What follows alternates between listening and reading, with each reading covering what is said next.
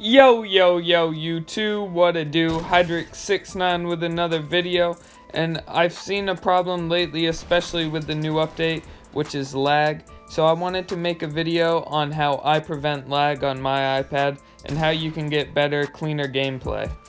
So right now, I think it's because of the new update. It just seems kind of laggy, the game recently, and I've noticed some other people have been experiencing it. But if you don't know how to kind of check your lag, you want to look at your ping, and if you have a high ping, then you're going to want to try and do some of these steps to get it to a lower number. So the first thing I would do is, if you're experiencing lag, is to make sure Fortnite is the only app you have running. Usually Fortnite will be the only app I have open just to prevent lag.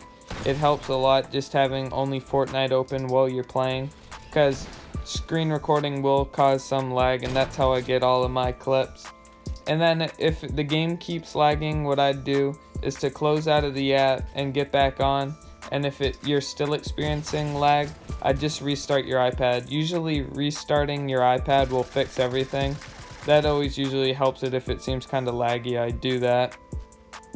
I think the biggest thing that helps me not get lag is I play next to the router, so I have the best Wi-Fi in my house. Another thing you could do is to check your storage. If you have a high storage, your game's obviously not going to be able to run as well as it should be. Getting devices that can clean your phone or iPad of unused storage helps a lot, and it'll help the game run smoother. You can find those in the App Store. Setting wise, what you can do in Fortnite is to make sure you're on the right server. I live in Maine in New England, so I play on NA East, and that's the less laggy. That's way my ping is going to have the lowest number possible because it's the best server and closest to me.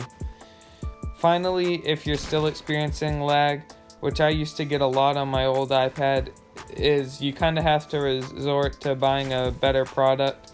I switched from the iPad 9.7 inch to a iPad Pro 10.5, and the difference has been crazy. It's really worth the investment. If you're thinking about it, I'd do it.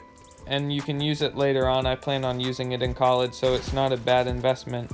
I hope this video helped you guys. I have some clips if you want to keep watching. And thank you guys for all the support we've gotten recently. If you guys haven't heard, we will be doing a V-Buck giveaway at 1,000 subscribers. All you have to do is stay active in our posts, like and comment on our videos, and show your support. Thank you guys. We out.